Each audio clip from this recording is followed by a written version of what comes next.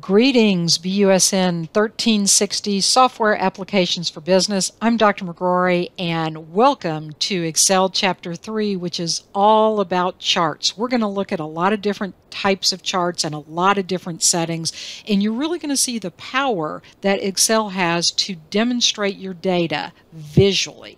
A lot of times we can look at long columns of numbers and multiple columns of numbers, and we just don't really get the meaning of those numbers. But when we express that in a chart, things just pop out to us. Now, as we go throughout this chapter, I'll give you a couple tips and tricks and things that I've learned.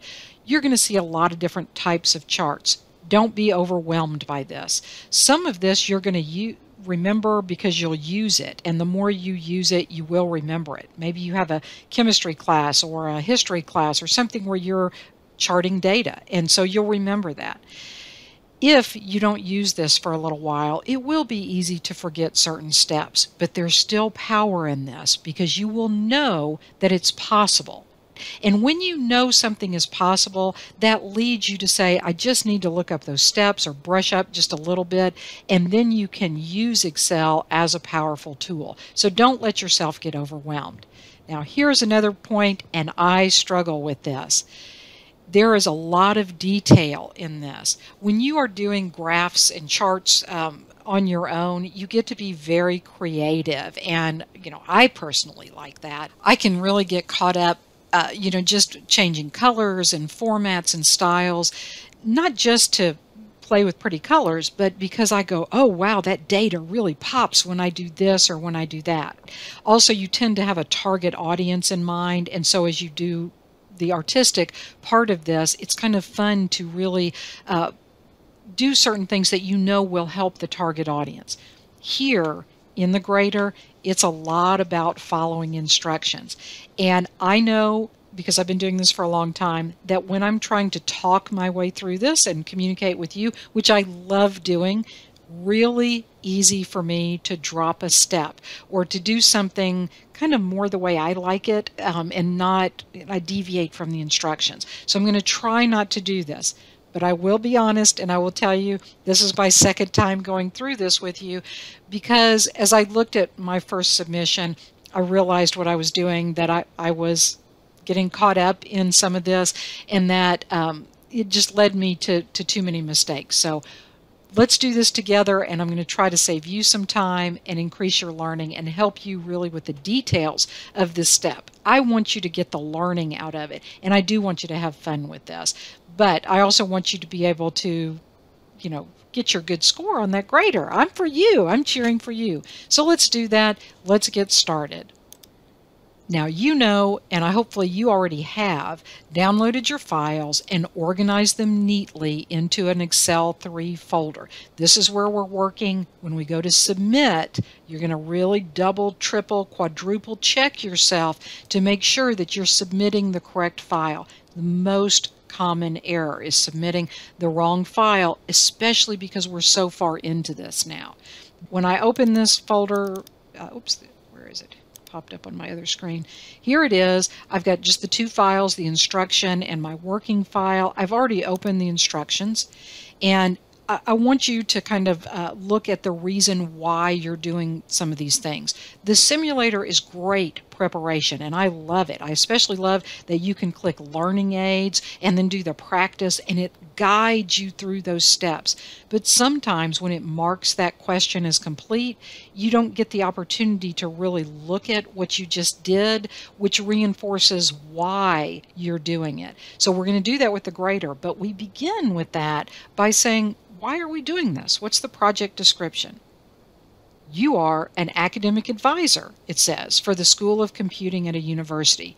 You researched the job outlook that indicated the number of jobs in 2019 and estimated the number of jobs in 2029. You'll prepare several charts, that's very true, to help you identify the trends. So that's why you're doing this. You're doing job outlook, job forecast. Great tool. Now step one, which is I need to start Excel, open the file. So I'm going to minimize these instructions. Here's my Excel file. I'm just double clicking and it opened. For some reason everything is going to my second screen. There we go. And I have two spreadsheets. I want to look at that, two worksheets. One is called Outlook. Let me zoom in so we can go ahead and start to see that.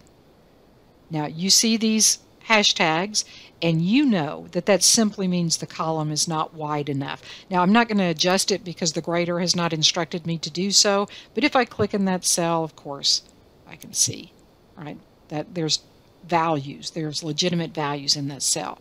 I have a second tab, New Jobs. Here's my number of new jobs, and it's this one column.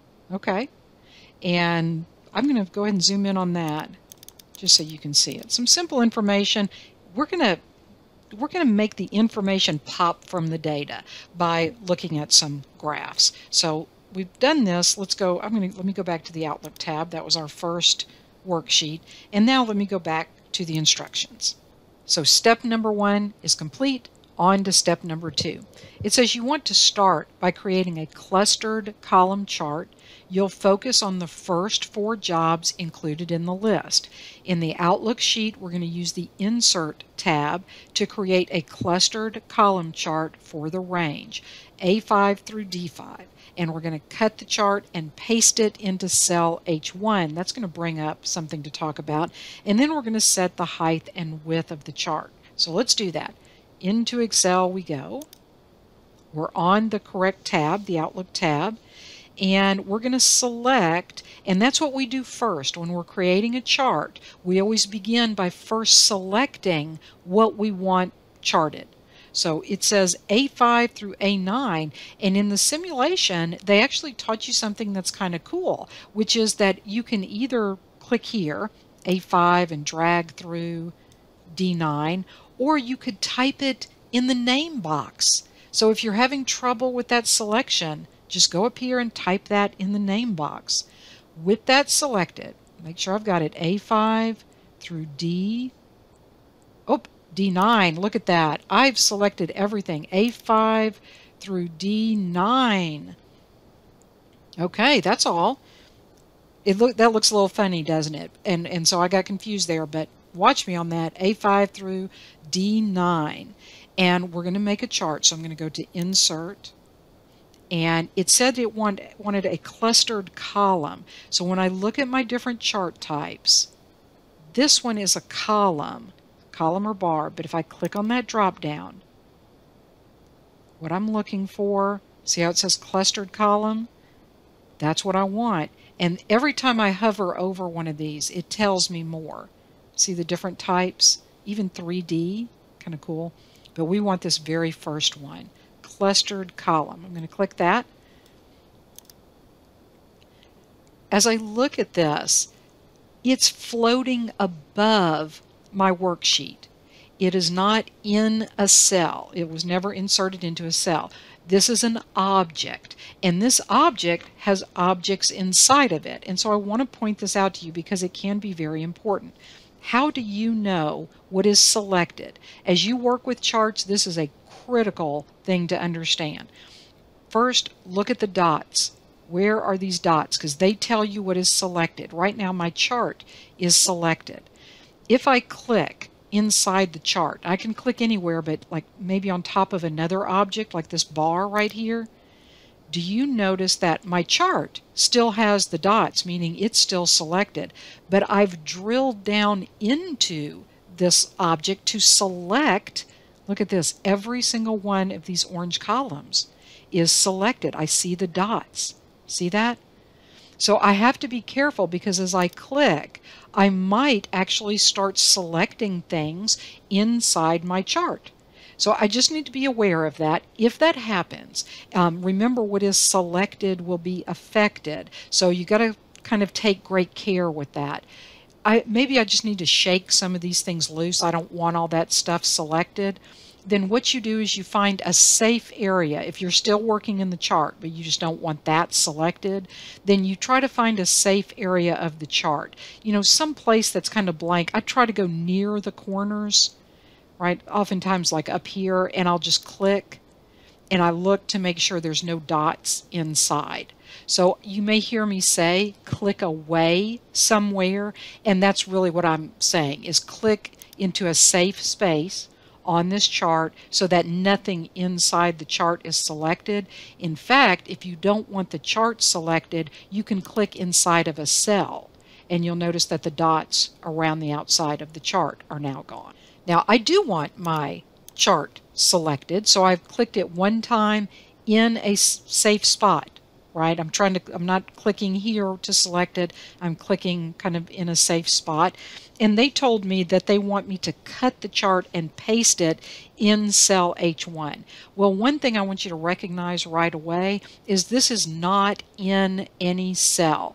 By cutting and pasting it, we are simply moving it to hover above the location where they want it to be very specifically. So that's why they're asking us to use the cut and paste. I have the chart selected. We can just use our cut and paste commands. Here's cut. I'm going to click in cell H1 and I'm going to paste. Now that chart is hovering above cell H1 as it is hovering above many cells. It's not actually in that cell. It's just a location. But that's exactly what I wanted to do. Now I'm not done yet. It says I need to set the height and width of the chart. So I still have the chart selected. And as I look at my ribbons, I have extra ribbons. I have a chart design ribbon and I have a format ribbon. Let's see, to set the height, let me try format. And sure enough, down here towards the end, height, they want 3.5, enter. Width, 5.3, enter. Let me double check. That looks like that instruction is done. Let's save that. Let's go back to the instructions. Step number 2 is done. I'm going to go on to step 3. Let me move the instructions up so we can see better. Step 3. Next, you want to create a recommended chart to depict the number of people for each job and the estimated number of new people by 2029. Those were our data points, right? In the Outlook sheet, it tells us we're going to use this we're going to let Excel recommend the chart feature to create a recommended chart for this range. Okay? Change it to a stacked bar chart, so we're going to see another type of chart, and move it to a brand new sheet all of its own. So let's do that. Let's go back to Excel. And I want to add on to some of the knowledge that you learned in your simulation. In the simulation, they taught you that you could click in this name box and you could type, for example, A5 through, and what did they say, B12. Now, I want to also select D5 through D12, and you know that you could hold your control key down on your keyboard. So select the first range, hold your control key down and select the second range. If you're struggling with that, I wanted you to know that you can just simply put a comma after that first range and then type your second range, D5 through, and what they say, D12. And if I press the enter key, do you see how both ranges are selected? And so that's very important if you're struggling. Now, what do I typically do? I typically use the control key. Select the first range, control, select the second range. But if you're struggling, now you have this as an option. Our data is selected, which is always what we do first when we're going to create a chart. We're going to click Insert. It said to use recommended chart. Well, here's recommended chart, and they're recommending, for example, a clustered bar. Their second recommendation, stacked bar. Now, what do we want? Oh, that's what we want. Change it to a stacked bar chart. That's exactly what we want. So, stacked bar, and I'm going to click OK. Isn't that nice how you can really see the data? So the blue data is the 2019. The orange data is the number of jobs.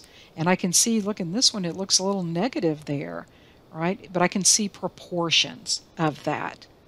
Now, see how this object, this chart, is even floating above my other chart.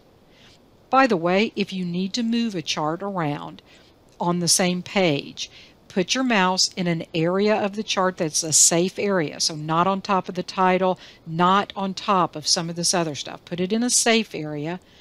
Press and drag. I'm keeping my mouse button held down, and see how I can move it around. Now they tell us we're going to move it to a sheet all by itself. So a brand new tab down here, and I can do that. I've got my chart selected, chart design, move chart. It says right now it's an object in Outlook. I'm going to click new sheet, and they told me to call this bar chart. Let's double check. This is a stacked bar chart, and OK. Took a minute there. And isn't that nice? So now I can send this to my boss, for example. They can look at the details real clearly on this page, but then if they want to see the chart, here they can see kind of a small chart, and that's fine. It displays what they need to know. But if they really want to see it all by itself, it's very clear, it's larger. If I print this will print on one page all by itself. So that's pretty cool. I've done that. Let's save that. Let's go back to the instructions. That was the end of step 3, on to step 4. For the third chart, it tells us you want to see what percentage each job contributes to the total. Well, whenever we're talking about a piece contributing to the whole, what kind of chart is that going to be? A pie chart. So we're going to display the new jobs worksheet. So we're changing worksheets. We're going to select range A4 through B9, and we're going to use a quick analysis to create that pie chart. Move the pie chart to a chart sheet called pie chart. And special note for our Mac users, so be aware of that. Let's go back to Excel. And really important here, they said change to the new jobs. Here's my new jobs worksheet. And select A4 through B9. Okay? Now notice when I have this selected, I have a menu item, and you're used to that from the autofill. This is the quick analysis button. So when I click this, look at what it's giving me. It says, do you want me to format this really quickly for you? I can look at that. It's doing what they call conditional formatting. Very cool. We're not going to do that now, but very cool, right? Charts, of course, and we are going to look at that. Totals, it can add some totals really quickly for us. Here's table formats and spark lines. We're going to do that at the end of this grader. You're going to love spark lines. I love them. They've been around for a couple versions, I think. And anyway, we're going to go back to charts. And what did they want us to do for this one? We're going to use a quick analysis to create a pie chart. Boom, there we go. That's pretty good looking, isn't it? What's my biggest chunk here? If I hover over it, it tells me software developers. Very handy if you can't, those colors can be hard to see, especially if you print this to a black and white printer, for example. So we're going to look at some ways to address that. We need to move this. Now this is selected still. Chart design, move chart. We're going to put it on a sheet of its own, and we're going to call it, what else but pie chart. Okay. And see how it added it? Now, it added it before new jobs, just like it added bar chart before Outlook. So it added it before the tables that it was based on. You can rearrange those tabs if you want. Just kind of an interesting thing to observe. I think we have finished this instruction. Let's save that. Let's go back to the instructions. So that was step 4, on to step 5. The last chart will depict the number of new jobs and the related percentage increase. Because the two data types are different, we're going to use a combo chart. So let's look at our data in the Outlook sheet and look at this. It says create a combo chart with, this is all one descriptor, clustered column line on secondary axis. And then we're going to move that to its own worksheet. Alrighty. Let's go to Excel, and they want us on the Outlook tab, A5 through A12. So we're picking this first column, and then I am going to use our practice of control. And what did they want? D5 through E12. D5 through E12. Okay, lifting up off control. So now I have the labels selected and I have the data selected. Now before I even graph, will you look at that with me for just one moment? Look at the difference in those numbers. You have 8,000 and you're going to graph that alongside 5%. Now what is 5%? 0.05. How are you going to fit all that on the same graph? 0.05 next to 8,000. 0.22, which is 22%, next to 316,000. Woo, that graph is it's going to be hard to see these little bitty numbers. I don't know that we'd be able to see them at all. This is the reason that we know we need to do some kind of combo graph. That's the tip-off that we need to do a combo graph. So I'm going to go to, I've got my data selected, always the first thing before I make I'm sorry, I say graph, I mean chart. So insert, I'm going to look over here at my charts, and when I look at these buttons, you see this one? It's kind of got two charts going on. That's the one, insert combo. And what did they want us? Clustered column. Well, this one's a clustered column, but it just says line. It says line on secondary axis. That's the second one. Now, I'm going to click that. You can look at that third one if you want, but I'm going to click that. And what does that mean, the secondary axis? Well, here is the first data, and it is expressed as a column, right? See how there's like my 316,000. Well, what is this line? Because remember, that's like 5%. Let me move this over a little. 5% and 22%. So these points of the line are actually the values represented on this secondary value axis. And because of that, we can see them. Otherwise, I mean, this one doesn't even go below 50,000. I wouldn't even be able to see those. It would look like a straight line going across there. But see how much better, how much easier this is for us to view. All right, we're not done yet. We still have the graph selected. We're going to move it to its own worksheet. And what are we going to call that one but combo chart. Looks good? Okay.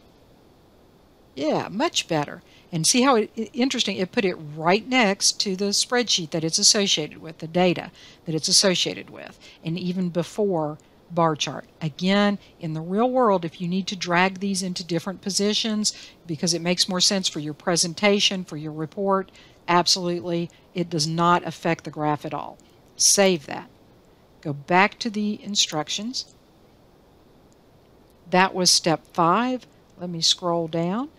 Let me get steps 6 and 7, and then we're going to be on to the next page. So let's do this, and let's be really careful with this. It is important to replace the default chart titles with actual descriptive chart titles. Absolutely, we agree with that, right? So we're going to start with a combo, and we'll just read through these one at a time as we do them. So combo chart, let's go to that. We're currently on the combo chart, so that's good. And let's see. It says that we want to type the new chart title name. This is where selecting is very important and can have different types of impact. I see chart title up here. If I click one time, whoops, well, one time is the chart. If I click a second time, there we go. Do you see that the entire chart title text box is selected? That's what we want. That's what we want. If I were to click again, do you see even when my mouse is over that, how it turns into an I-beam? Well, if I click again, my insertion point is in there. And I can start typing in there, and I can type in the chart title. And there's really no problem with that. But the way that they show us in the simulation, the way that they're telling us to do this, is that they want us to just have the chart title text box selected. Now here's how I'm going to do that. I'm going to click away somewhere so that I'm not editing that box. You see how the dots are out here now? Now I'm going to click one time, chart title. See how it's selected? And with it selected, I'm just simply going to start typing. And they want me to type number of new jobs by 2029.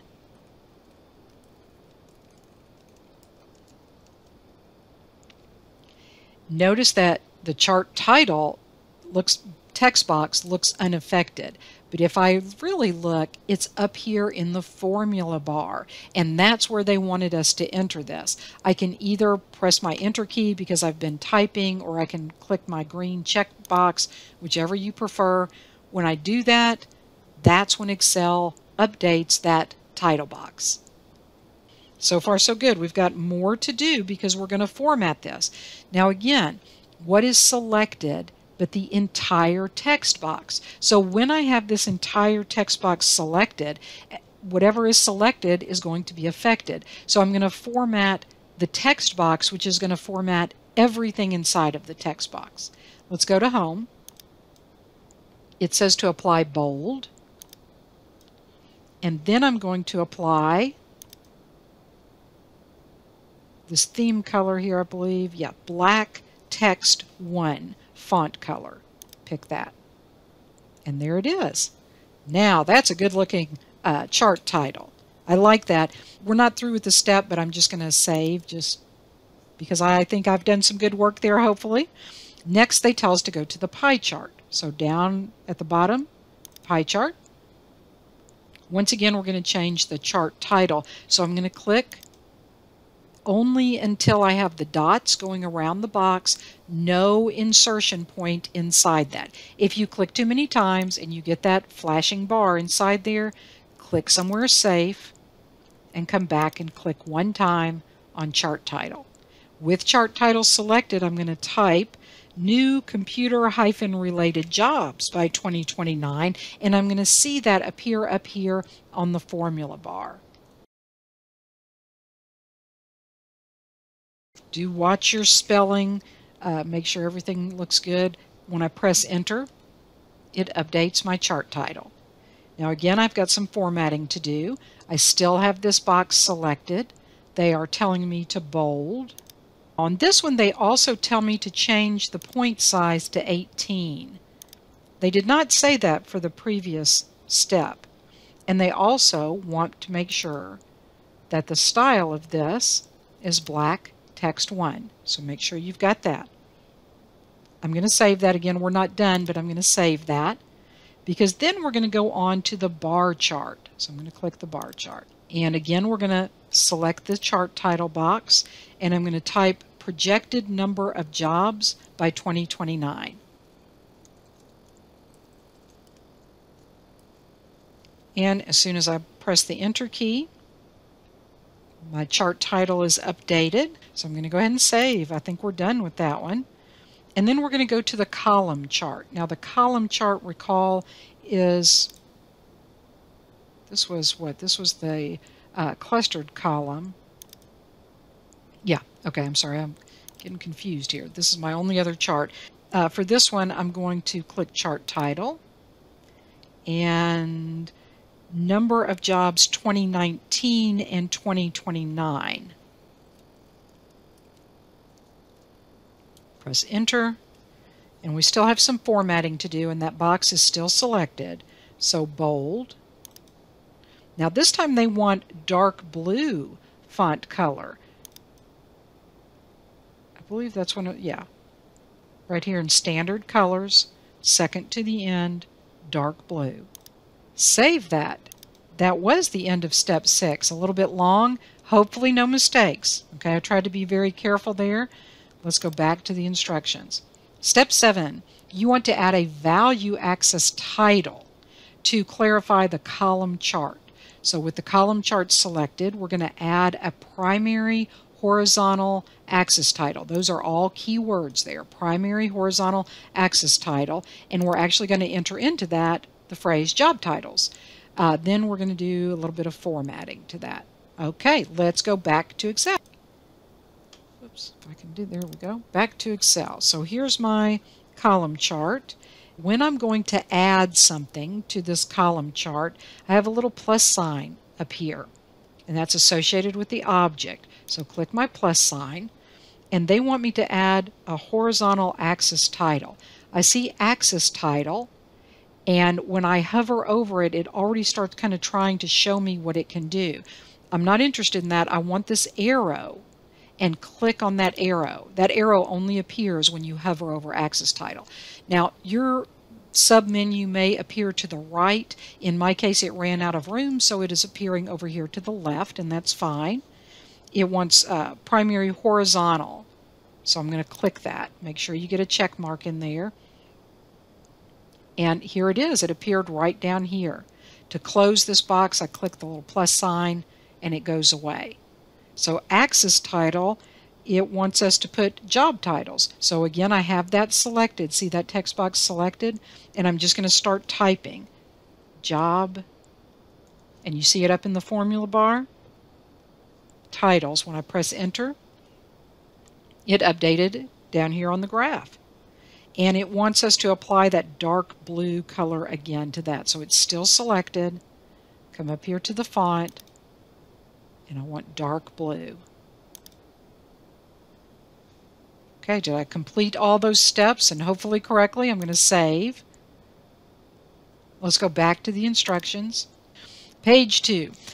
Adjusting the value axis settings will make the axis labels easier to read on the bar chart. So we're going to a different one now. We're going to bar chart. Really have to keep up with this. You know what throws me on this is they didn't capitalize it. I mean, we actually labeled that worksheet tab bar chart. So anyway, bar chart. We're going to select the bar chart, and we're going to change the maximum bound for the value axis. In other words, we don't want it to go above, what is this? I need to put commas in here just so I can see. 1,800,000. We don't want it to go above that. And we want to display this in units of 1,000.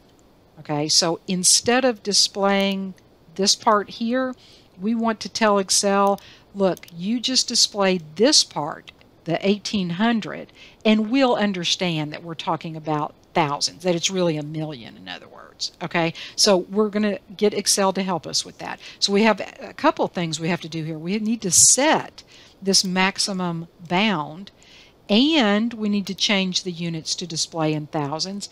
And one more thing, the actual title, that thousands that we're going to display, they want that to be in a dark blue font. So multiple pieces here, got to pay attention to all of it. We can undo that if you want it. It's just I just did that to the instructions so that you could see. Let's go back to Excel. Bar chart. Here's my bar chart. See up here at the top is I can click Format. Right? Absolutely. What I would probably do more in real life is right click. So in this safe place, what I would be doing is right clicking, and then I would come down here and say I want to format, for example, the chart area. What that does is it opens this little pane over here on the side. Now, alternatively, format, and I want you to notice this, format selection. That is the same. That would open this little dialog box. Now, you have multiple options inside of this. First of all, notice that there's chart options here, and then there's even text options. So even more things that you can do to control just the text. I point this out because it's easy to look at just the beginning menu that they offer you in this dialog box, this panel, and overlook that there are so many settings in here. So there's tons that you can do. But what do they want us to do? We're affecting this bar chart, and we're not concerned with things like the fill or the border. We're not even concerned about some of the shading, or this last little part here is the text. What we're looking at here is very specifically things associated with the chart, the entire chart. They wanted us to format the value axis settings. Now, you probably already know value, and you see the value axis down there. But what if I'm stumped at this point? I want to tell you something else about up here with this format. We looked at this format selection. Look above it. It says chart area, and so this panel is formatting chart area. That's what this is the selection. If I click on this drop-down box, I can actually choose out of this the value axis. Now, see how there's dots down here? I can either use this to select what I want, or if I click on something, like what if I click this? Vertical, okay? So you can either click and it tells you what is selected. That can be really helpful. Or you can use this to select. So I want the horizontal value axis down here. You see that that's selected. Now look over here. Our panel has changed because it's to format whatever we have selected. Okay, so with this selected, now look at my options. I still have these, which has changed just a little bit, axis option and text option, but I have more icons. I have this extra. This is the one we're going to work with a lot. So see this axis options, and I'm going to expand this. So what did I do? I selected what I needed, and then you can either right click on top of that, or else you can click Format Selection. That's going to open the side panel. Now here's my bounds, and these are automatically generated right now. You can even see that down here. It says automatic, but I want to set a maximum axis value, and it guessed right now. See how I changed that? It said, and isn't this weird, 2e6. You know what that means? That means 2 to the 6th exponent. In other words, 2 times 10 to the 6th power. That's what that's trying to express. Kind of interesting stuff you bring into this from math class. It doesn't matter. Don't get upset or confused by that. Just select that because they told us that they wanted the upward bound, and we're going to type 1, 8. Now make sure you count the zeros here. 1, 2, 3, 4, 5 zeros. And then press enter.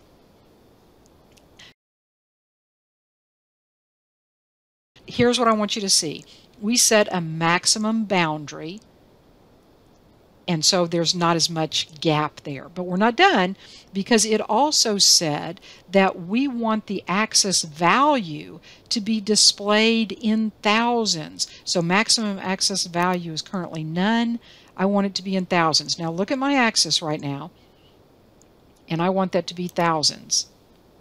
It added the little word thousands so that we know, and it took off the zeros, so it decluttered our graph. It makes it look a little cleaner. All we did is we changed the maximum bound, and we changed the display unit to display in thousands. Now we're actually not quite done yet, because still on this bar chart they want us to pick this display word of thousands, and they want us to apply that dark blue color. See how it's dark blue? Save. Back to the instructions. So those were 3 steps. They were kind of big steps, and now we're going to move on to step 9. Show percentages for pie slices. So now we're talking about the pie. Showing percentages for pie slices is important. It helps us understand which job contributes what percentage of the overall new jobs. So we're going to select the pie chart, and we're going to add data labels. What kind of data labels? Something called inside end. That describes the position of those data labels. We're going to see that. We're going to display those percentage labels, and we're going to remove the data, the value data labels, and then we're going to do some formatting. Okay, it's so much easier to do than to verbally explain. So let's jump in and do it. Here we go to Excel, and we're going to the pie chart. Now, this is a beautiful piece of pie, but obviously this is the biggest percentage, but it's, you know, I have to hover over it in order to see what those percentages are, which is cool, by the way, isn't it?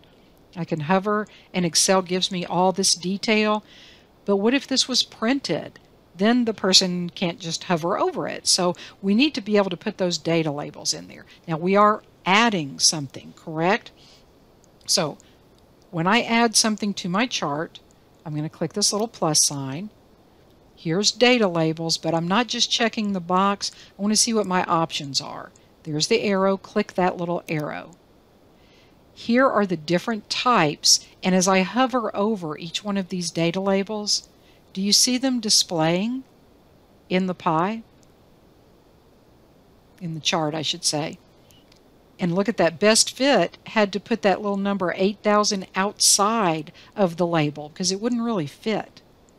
You see how some data labels are hard to read? Look at the 316,000. I can barely read that black text on top of that large piece of blue pie. It gets lost in there. You might want to do data callouts.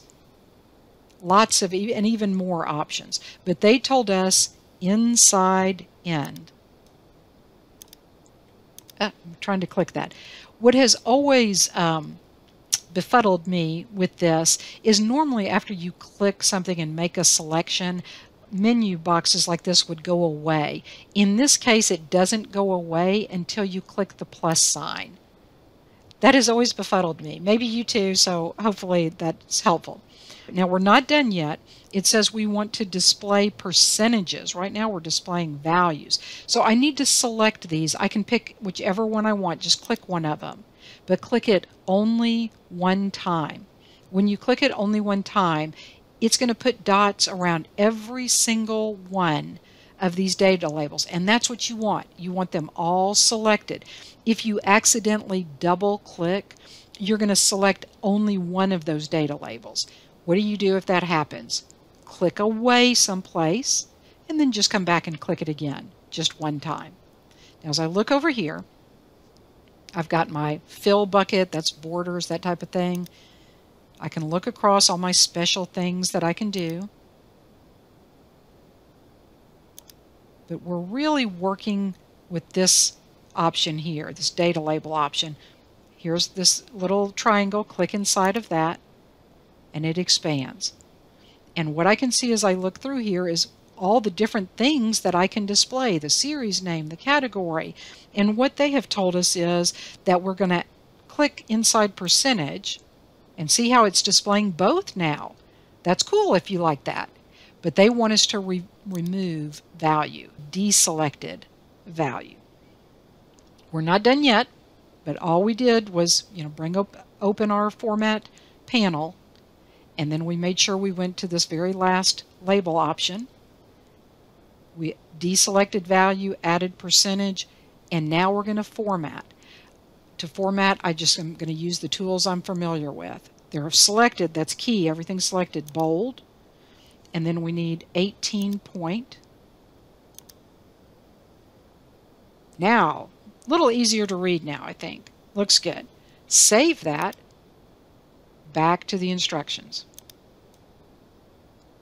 So that was step 9. On to step 10. You want to apply a texture fill to the chart. Now we're getting fancy to create a softer appearance around the pie chart. We're going to apply something called blue tissue paper. It's a texture fill to the chart area on the pie. Now folks, I'll give you just a little word of caution here, and you already know this. We are exploring the features of Excel, and so we're going to do, some of this fancy decorating. In your business, professional career, for whatever you're doing, don't get so fancy that you're distracting from your data. And you want it to be appropriate, and you want it to be professional, but you want it to be clear, easy to read, not distracting. And always think about, what if this is printed? What if it is put on a copier? Will it still be legible? Can I still read it? So let's go back to Excel. Now I currently have my data labels selected. I really just want my chart area. So what is the chart area? If I am unsure, I can go to Format, and remember, this is a great selector tool. I can just pick chart area. And when I look for the dots, it's the whole thing, isn't it? The whole chart area is selected. Now my formatting panel, how do I get that? I get that from over here. It brings up this panel, and all it did, it just moved me over here to the paint bucket if you noticed a change there. But my panel is still open, and so they want me to apply a textured fill. Well, that's good that they took me to this paint bucket. Click on that. We're concerned with the fill. Now look at all these fill options. Well, right now it's automatic. And I can pick a color if I want so that I have a fill color involved. There's patterns, there's gradients, there's solid fills, and you can explore all of these. But the one that we're interested in is a texture. It's really kind of a picture. So click on picture. Now, ooh, there's a picture. Look, that looks very nice. But my question is it relevant? Maybe if this is a fabric store or some kind of weave, I just have to make sure it doesn't take away from the information I'm conveying. I do need to click this one, and they've got this default picture. But look down through here at all these options. I can insert a picture, maybe have a big corporate logo back there. That would be cool. I can adjust the transparency of that picture. But this is what I'm looking for. It's a texture. This is a texture we're talking about. Click on that. See all these different textures? To me, these are still pictures. It's a little confusing. I feel like in the older version, this was a little easier to cipher, to understand. But nevertheless, this is how you do it. Do you see blue tissue paper here? Click on that. There we go. Kind of a soft, it looks like somebody wadded up some tissue paper and maybe even put paint on in that way, right? But there it is. We just want to make sure it still looks professional, that it would look good if we were to photocopy or print this, right? So anyway, so there we go. And let's see, step 10, that's it. Save that. Back to our instructions. Step 11, it is best practice to add alt text for the chart for accessibility compliance. And this is the alt text that we're going to do. So very quickly, what is alt text? If you are using a screen reader, it is what reads instead of the chart, because the screen reader doesn't know what to say when it encounters a picture. So you have to tell it what you want it to say. So it says, we're going to do this. This has become so important that they've actually put it on the right-click menu in this 2021 version. So if you're using an older version of Excel, you have to hunt a little deeper to find this alt text. Let's go to Excel and we'll show you. And oops, and I'm sorry, which chart were they talking about? Pie chart. Okay, so we're still on pie. Just got to make sure. And here's what I'm going to do. Now, we could probably find this under text options, maybe. Have to kind of hunt around for it to find it.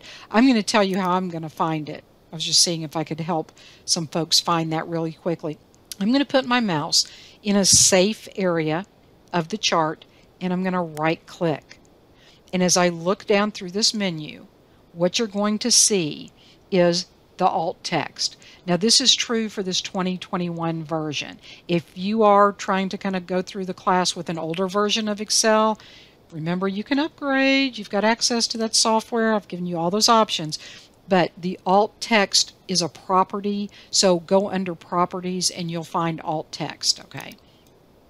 I'm going to click that. Here's my alt text. They told me exactly what to type, and it says displays the percentage of new computer jobs by job title. Make sure I type the period at the end of that sentence. It's important to those screen readers. So I'm going to do that now.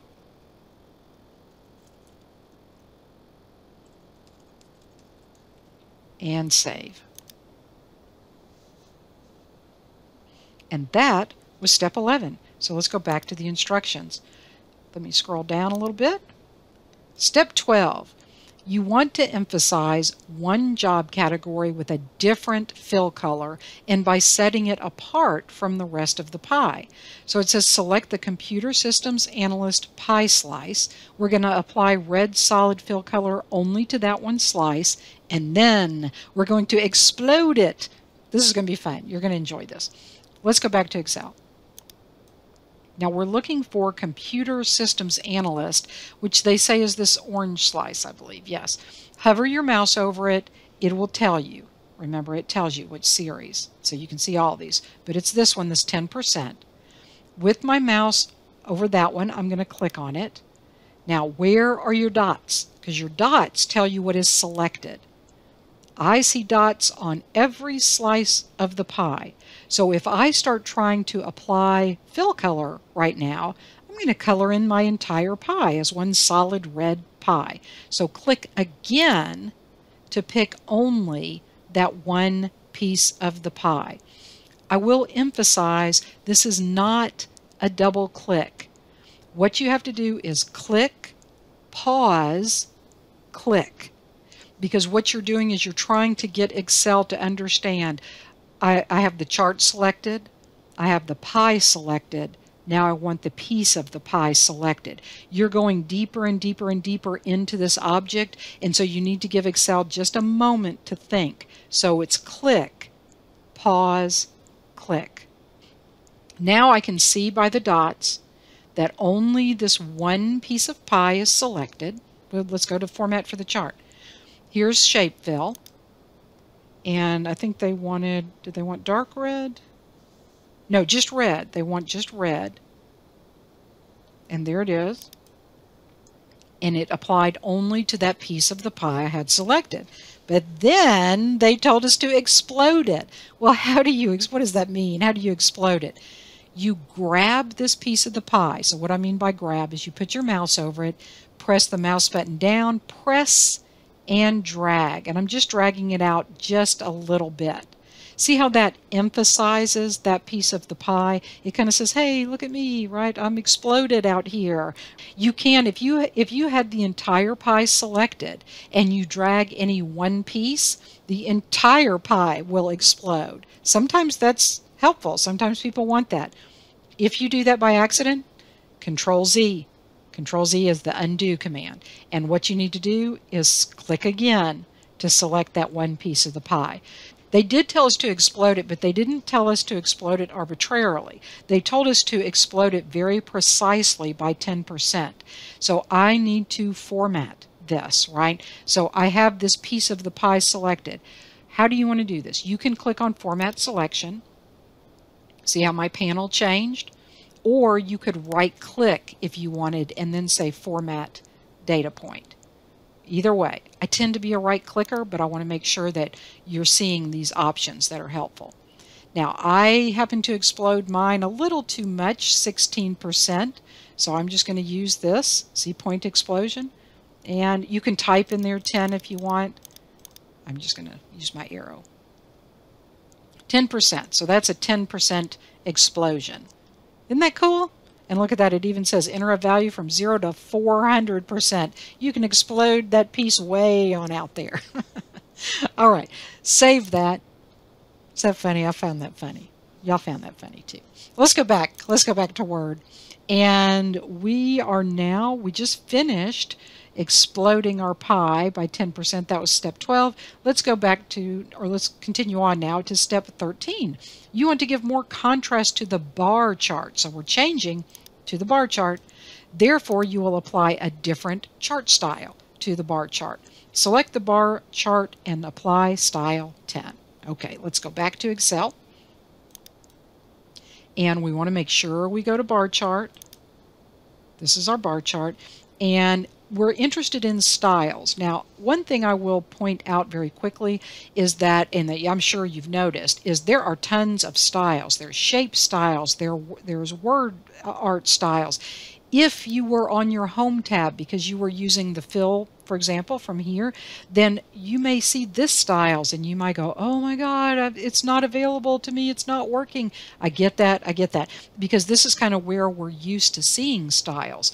But when we are working with a chart, or really any object, we really want to focus on those tabs that are specific to that object. So if I click on, for example, Chart Design, I mean, you could click on Format and you'll see Shape Styles and Word Art Styles, but if I click on Chart Design, this is where I'm going to see what's relevant, which is my chart styles. So I'm going to expand these. They wanted style 10. How many are there? There's 11 total, so it must be this one. I click that. There we go. That's style 10. How does that look? Does it look okay? Did I follow the instructions correctly? I hope so. I think so. Let's save that. We never do it because we think we're wrong, do we? We make mistakes because we think we're doing it correctly. That was step 13. On to step 14. you decide to exclude the number of jobs to simplify the column chart. So it says here we're going to select the column chart. Now column chart, we got to make sure we go to the column chart, and we're going to change the data source, and we're going to, looks like, not include as many columns. So instead of expanding all the way to D, we're going to update that and just change it to column C. Then, look at this. Then we're going to switch the data series and the series and the categories so that those axes are different. We're going to flip-flop those. This in particular is one that when you did the simulation, it really helps you with the how-to, doesn't it, folks? I hope it does, because if you don't know the how-to steps, you do learning aids, you do practice, it'll guide you right through those steps. But as soon as you finish those steps, it says question complete. And so you don't get to see what happened. So now you do, because you're in this real world environment. That's why these graders are so important. That's why we do them together. So let's go back to Excel. We're working on step 14. And step 14 said we need to go to the column chart. So not this one. Let's go back to our Outlook worksheet. And this is our column chart. Now it's still selected. If not, just want to click on it one time. And with it selected, notice that I'm still on Chart Design tab, so you want to have that one. And as I look at my buttons on Chart Design, these options, select Data, and here's my dialog box. I'm just going to kind of move it so that you can see everything. It's showing me right now, look at, there's those marching ants again, and it's saying this is what you are charting over here. It's got that there, right? And it's even showing me, okay, here's what is my, my legend here is the 2019 and 2029 and number of jobs, and I'm showing all of that. And then here are my labels. Can I move that over? Computer network, it's pulling it from here. And so it's showing me all that. It says this is what's going on. I said, okay. But what we were told is this is cluttered, and it is cluttered, isn't it? So instead of this going from A5 to D5, we're just going to update this formula to go to C5. So can we look at the formula? Do you recognize all the parts of it? Most of it. I think you recognize most of it. You recognize a range, A5 through D9. You recognize that. You even recognize the dollar signs. You recognize that, for example, we need to change, and I'm going to do this now. Instead of D9, I need to change this to C9. What you may not recognize is the Outlook, where it says Outlook, and it has an exclamation point. That is how we refer to the worksheet name. So if you are trying to do a calculation, and you have a value that you need on another page of your workbook, don't retype it, because then you're going to have to retype it every time it changes, and you don't want to do that. You just look at this. All formulas start with an equal sign. There's the name of the spreadsheet, the particular tab, exclamation point. They call those bang. They go bang, right? Bang, like you slam the door, bang, right? And then the range, or even one cell. So anyway, just a little knowledge for you, but we did change that from D to C. We're not done yet. I can click OK. I'm going to click OK, but we're not done yet. And I want to close this Format panel because it's just in the way. And I'm going to close the Alt Text panel. It's also in the way. So as I look at this, it's a little better because we changed this from including this number of new jobs, so I don't have quite as much data to graph there. But it's still cluttered because those titles, you see them down here? Those titles are just all jammed together, and then we have our values going up and down here. Now, in the simulation, they simply had you click this button, switch row and column. You can do that now if you'd like. You also saw that in the select data, that here's a switch. I kind of like to do it here because you're going to see this? They're going to move over here. And these are going to move over here. And that means that it's going to change the display of our graph. So kind of watch. I'm going to click this. See what happened? 2019 is now this grouping of data. 2029 is now this grouping of data. And it's color-coded each one of these job categories. This to me is a lot cleaner. Excel does a great job of guessing how you want that graph to display. If you find that you don't like it, I find that there's quite a few times where I need to click on this switch row and column. So it's nice to understand, okay, what it's doing. Look here, I'm going to switch it again. You see it switch back? Switch it again. There it goes. So it's basically taking my legend and it's converting that and putting it on the axis. Okay, so that's how we want it. I'm going to click OK. And let me just make sure. That was step 14. It looks like we did all parts. I'm going to save. And let's go back to Word. That was step 14. Let me scroll down a little bit. We're getting close, folks. Only a few more steps. So step 15. You want to insert a new column so that you can insert some spark lines later. Spark lines, love spark lines.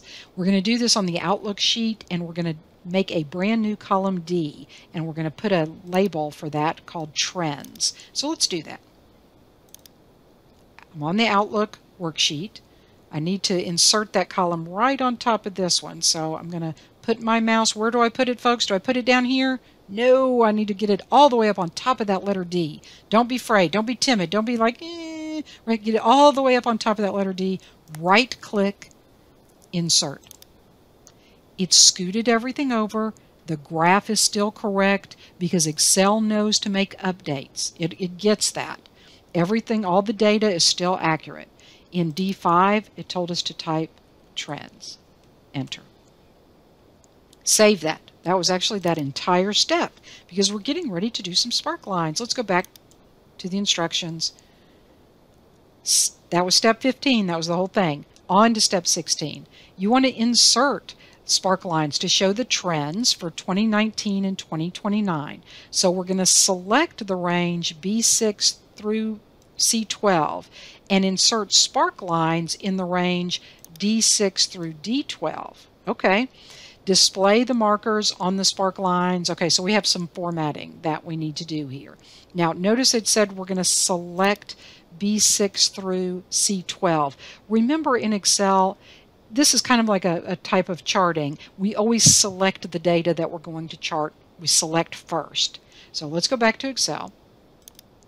And what am I supposed to select again? I'm supposed to select B6 through C12. There we go.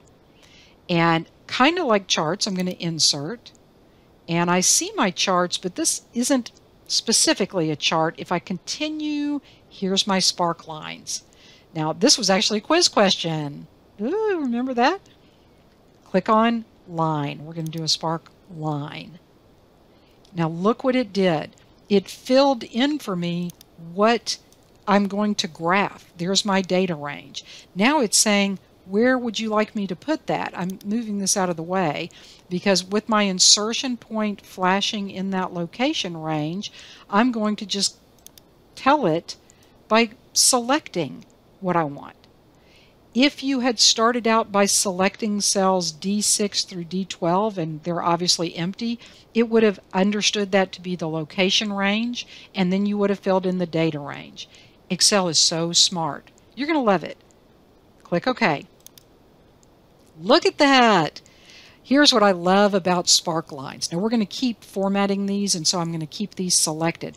But can't you see that you could very quickly see that the trend for this one is upward, the trend for this one downward, right? So very quickly at a glance, we don't always get that when we're looking at numbers. And by the way, spark lines are not restricted to just 2 columns of data. You could have 20 columns of data. You know, you could have a ton of data, and you could say do a trend line, and it actually might look more like they're showing in this style up here where it's up, down, up, down. And so it's just so much easier to digest. You get information from the data. Now let's see. We're not done yet because we've done our spark lines, but it says we need to display markers on the spark lines. And so let's do that. We have our spark lines selected up here. See this? Markers. All sorts of things. Negative points, low points, only the first or last points, only high points or low points. So really great information that you can make pop out on these spark lines. But we're not done yet. It said we need to format these as dark blue, spark line style, dark number 4. That sounds like a style. Okay, not that one. Here it is, 1, 2, 3, fourth one over, dark blue, spark line style, dark number 4. This one right here. See this one? So I clicked that. I don't know if you can see much of a change there. It is all blue now, but they said we're going to make one more change. Change the marker color to dark red. So here's the marker color very specifically. And I can pick, do I want the high points to be green and the low points to be red? Well, I'm going to do this for all the markers. And they actually said dark red, so make sure that you're on dark red. And see how my marker has changed? That's looking better already, isn't it? Save that. Let's go back to the instructions. And guess what? We're almost at the end. Each spark line has its own start and stop values. We saw that, right? The 2 markers. To depict the data more accurately, you will adjust the minimum and maximum values on the axes. So we did make a little graph, didn't we? And what are the axes, right? We're not displaying those. That's a little problematic. We're going to see that. It says customize the spark lines by setting the vertical axis minimum to be all the same for all spark lines. And we're going to set the vertical axis maximum to be the same for all spark lines. Here's what we're talking about. Let's go back to Excel and look at some of these values here. This very first one has increased. We can all agree with that. And just ballpark about 8,000. In fact, exactly 8,000, right? And it shows the exact same increase. The angle, in other words, is the same as, what about this one, Computer Systems Analyst? That one's with, if we go 30, 40, 50, 60, 70, nearly 80. This one's 50,000. It looks the same. The one above it, Information Security Analyst, that one's what, about 40,000? It looks the same as this one that's 8,000. So I can't get a good sense of the scale because each of these little bitty micrographs is on its own axis, and the axes are all different. I need them to get in scale. So all of that explanation to say, do this, but I want you to know why you're doing this. I want you to look at that. Axis, here's the minimum. Notice here's the maximum. So I've got to do this twice. Same, right now it's automatic, based on each one is evaluated separately. Same for all spark lines. Click it. Look at that. You see it already start to make some changes, but that was for the minimum point. I don't want to do just the minimum.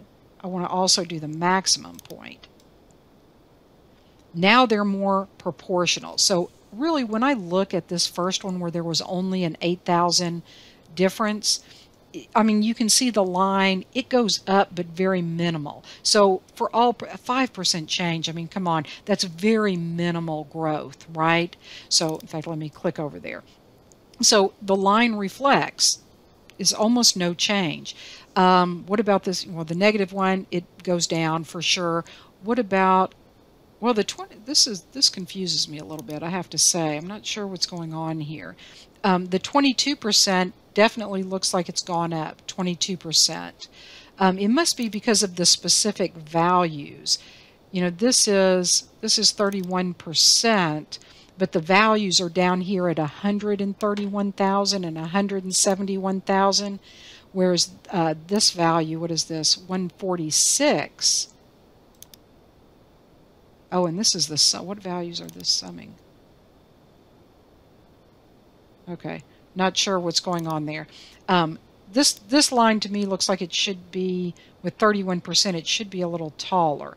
But hopefully what you can see from this is that we're trying to make all these spark lines a little more reflective of the data. And it's much easier than looking at these individual data points and trying to do the math. Of course, we do have it over here, those calculations. So just another tool in the toolbox. Let's save that. Let's go back to our instructions. Guess what? We're at step 18. This always makes me nervous because we'll see. Like I said, I have attempted this once and I did not pay diligent attention to the details.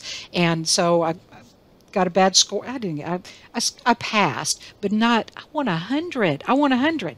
Okay, so close those instructions. Save, save, save, save. Close out of Excel. Get completely out of Excel. And I'm going to pause the video while I go into myitlab.com to submit. Turns out, folks, that my fall 2022 semester will still be submitting through myitlab.com. In the spring, you will be, if you're taking from spring 2023 and beyond, you will be using links inside of Pause to submit your work. So make sure you are following the appropriate steps for submitting your work. So I'm going to do that now. I'm going to open up now so I can submit. So I'm ready to submit. I'm nervous. I'm going to click Choose File. Caution, caution, caution. I want you to make sure you are in the correct folder and that you are submitting the correct file. We have done so much work by this time. It's really easy to grab one of your Excel files from a previous chapter. So double, triple check. It is really a common error. I have done it myself, so please be very careful. Click on Open. Click on Upload. Look for that successful upload, and that's when the nerves kick in, because now I'm going to have to submit for grading. I just kind of let that sit there because when it's done, it will close it. There we go. Yay! I knew if I truly paid attention that I could do this correctly. It's so easy. Like I said, I like to be creative, and so I want to click and explore. You may have the same thing, and in kind of real world, you could do that experimentation and you know, make something that's really great. But we know for this assignment, we have to follow the details. So let's view submission. This is where I reveal my soul, because I know that you all thought I was perfect. I know you don't think that. None of us are perfect. I hope you don't think that. None of us are perfect. So if, like me, you made some mistakes the first time, remember to go through and submit again. Now, when I looked at my mistakes, I'm going to click this submission. What I realized as I looked at the scorecard was, I mean, look at this. This is embarrassing. Look at all this stuff. And as I started to go through, I was working on the wrong graph at one point. I just didn't change to the correct spreadsheet. So, I mean, there were just things. And I realized that I had enough errors that fixing it would just be hard for you all to follow. It just wouldn't have made sense. So I decided to redo it. That being said, look at the timestamp on this video, folks, and you can see about how long it will take you to go through the video, through the assignment. Okay, so, you know, maybe you're faster than I am, but it gives you a gauge of the time that you need. Now, don't forget, if you want, you can click this live comments report. It will download this document into, or this Excel spreadsheet, into your downloads file. You can, or folder. You can open that, and I mean, that's tragic. Don't look at that. That's embarrassing. But anyway, you can go through, and it will try to point out to you. I mean, and with graphs, it's kind of hard because it can't put the little notes like it does with the formulas. For the previous chapter, it was great, right? But anyway, so you can go through and look. This one wasn't quite as good. I need to look at that submissions markup page, and it's trying to tell me. Don't look at that. It's terrible. It's embarrassing. My perfect reputation is tarnished now. Anyway, just remember that that is there. But for me, with the graphs, I find with these charts, with these charts in particular, that once you get off, sometimes you just have to start over. So don't be afraid to do that to support your learning, but you do have the tools. You've got the simulations that will help. You have my guided video. Remember that Pearson has a video, a very comprehensive video that also explains this. So I hope all these resources are supporting your learning to support your success in the class and beyond. Thank you, folks. I appreciate you very much. Bye.